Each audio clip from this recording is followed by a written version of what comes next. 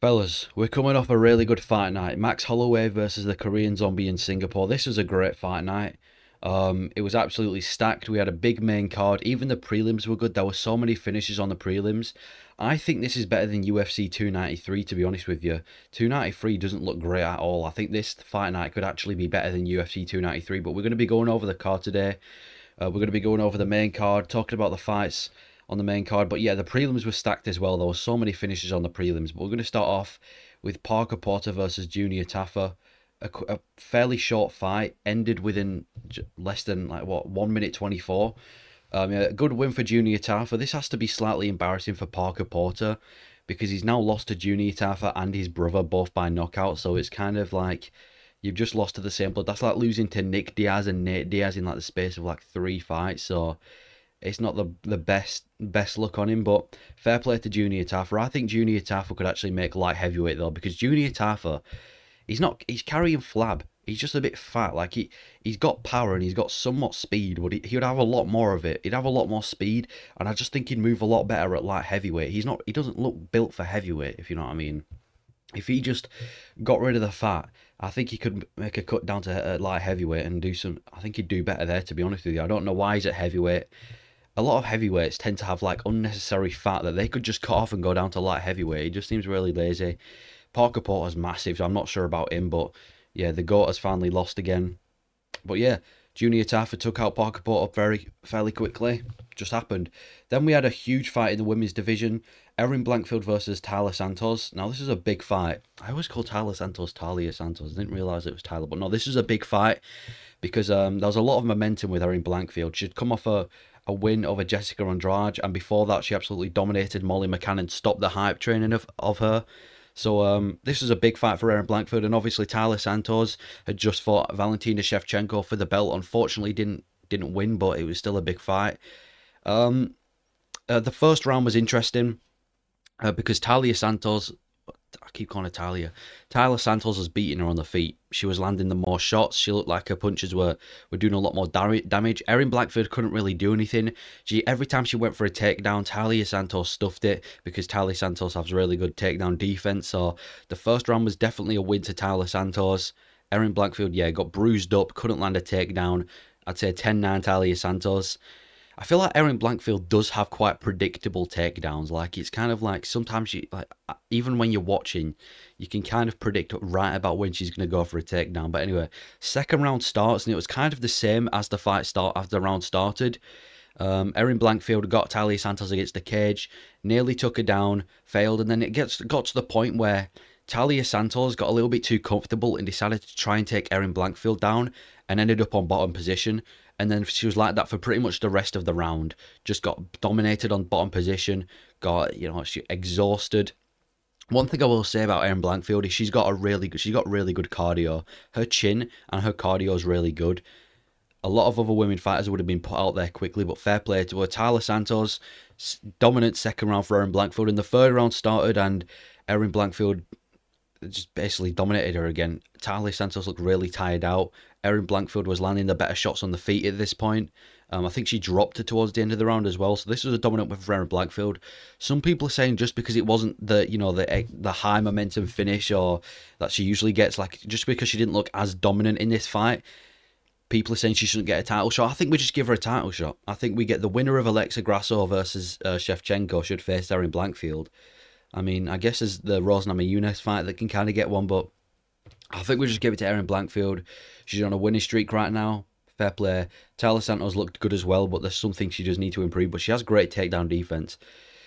I'm going to skip over this fight. Nakamura versus Garcia. It wasn't the most interesting fight, but it was definitely dominant to Nakamura.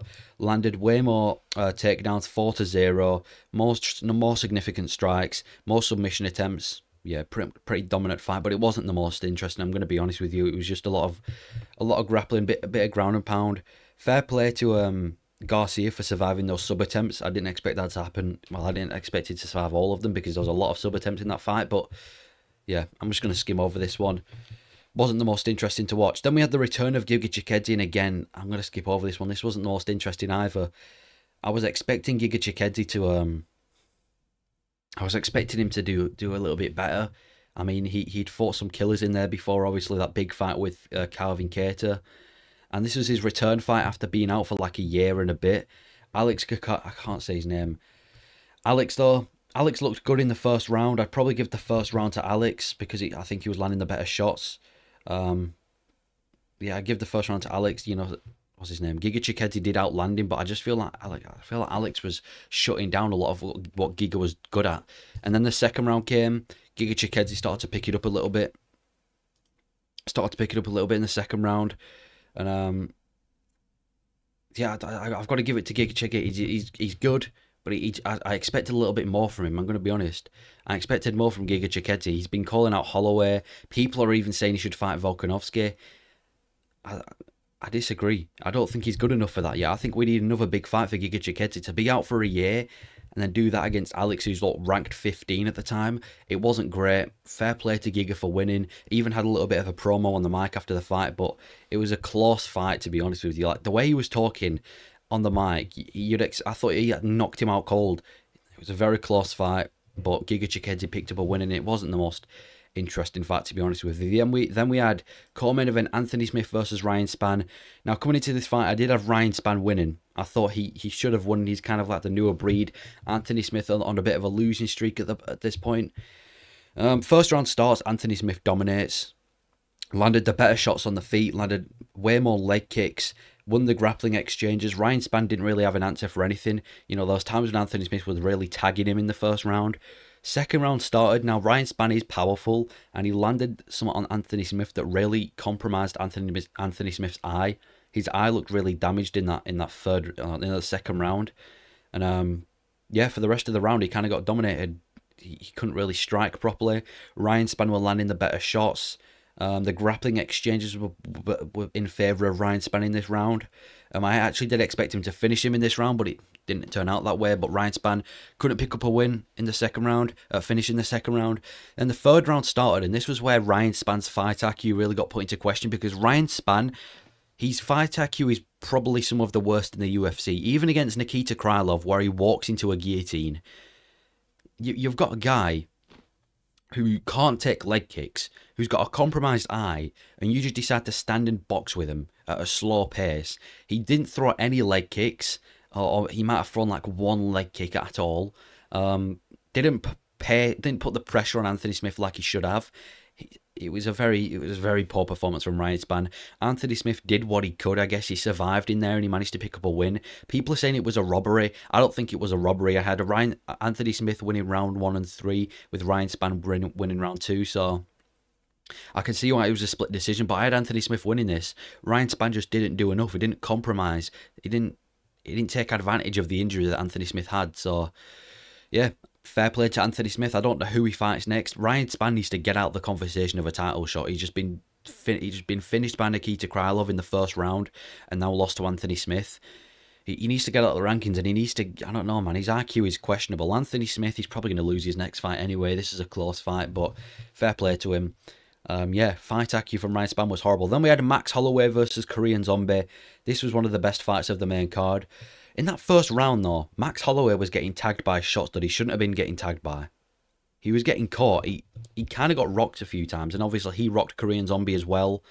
It was a nice first round, though. Very interesting first round there. Pretty close, though. I'll give it 10-9 Holloway, though, because he was, you know, he did make Chan Sung Jung. He did make Korean Zombie stumble a little bit, so you got to give the first round to Max Holloway. But this fight was getting a little bit closer in the first round than people thought it would be. People thought Max Holloway was going to set a significant strike record on his face. Just wasn't the case at all. Second round comes in, and Korean Zombie nearly got finished. There was a point where Holloway hit Korean Zombie with a right hand. I think it was a right hand, and then Korean Zombie dropped, and Holloway didn't. He felt very hesitant to go for the finish. He didn't go for the finish. He kind of just put his hands up and signaled the ref to stop the fight, but Korean Zombie was fine. Then Max Holloway latches up a really bad Darce choke. I think it was a Darce choke, right? Latches up a Darce choke, and I'm not sure how Korean Zombie survived that. It was in for like a good 30 seconds. There was times when I thought Korean Zombie was like out of the fight when he just wasn't, so fair play to him there. And then the third round comes. Korean Zombie comes out swinging. I don't know what his game plan was. I guess he just wanted to get out there quickly. Came out there swinging. and it worked for like 10 seconds. But you've got to realize Max Holloway's got one of the best chins in the no, he's got the best chin in the UFC. Holloway catches him, knocks him out cold on the feet. Korean Zombie swinging as he goes down, and Max Holloway picks up a knockout win. Fair play to Holloway. Holloway has got one of the best chins in the UFC. I think he's got the best chin in the UFC. I already made a video of this not long ago, why he's got the best chin. But now that even in this fight against Korean Zombie, he proved why he's got the best chin. It was a really good fight for both of them. You can't really, if you're a fan of either of them, you know, it's not that bad as a fan of either of them. If you're a fan of Korean Zombie, you've just seen one of the best retirements in the UFC, because even though he lost, that was one of the best retirements in the UFC. And if you're a fan of Holloway, he's just got another knockout in the 3rd round. So you got to give it to both of them. People are saying Volkanovski should fight. No, people are saying Holloway should fight Volkanovski again. I do not agree with that. He's lost to him 3 times now. I don't think Volkanovski should have to cancel his plans or reschedule what fights he wants to do. Well, maybe not reschedule, but if he's got plans, I think we should let Volkanovski go ahead with those plans. I don't think we should force him to fight the guy that he's beaten 3 times already. And the 3rd time he beat Holloway, it wasn't even close. He destroyed Holloway the 3rd time they fought. So I think we should do Holloway. Some people are saying Aljamain Sterling. I don't mind that fight at all. Maybe we do Holloway versus Sterling. Maybe we wait for Ilia Topuria to face Volkanovski, and if Ilia Topuria loses, then we'll give him to Holloway. I'm not sure what's next for Holloway, but I don't think he gets an immediate title shot for beating Arnold, Allen, and Korean Zombie, because the same thing's going to happen the 4th time. I'd much rather watch Volkanovski versus Topuria, or Volkanovski versus Oliveira or Islam, than watch him versus Holloway a 4th time after he's beaten him 3 times. So I think Holloway needs one big win before a title shot, but there's many options for him. But yeah, this is a great fight night. I think this is better than UFC 293 on paper, at least.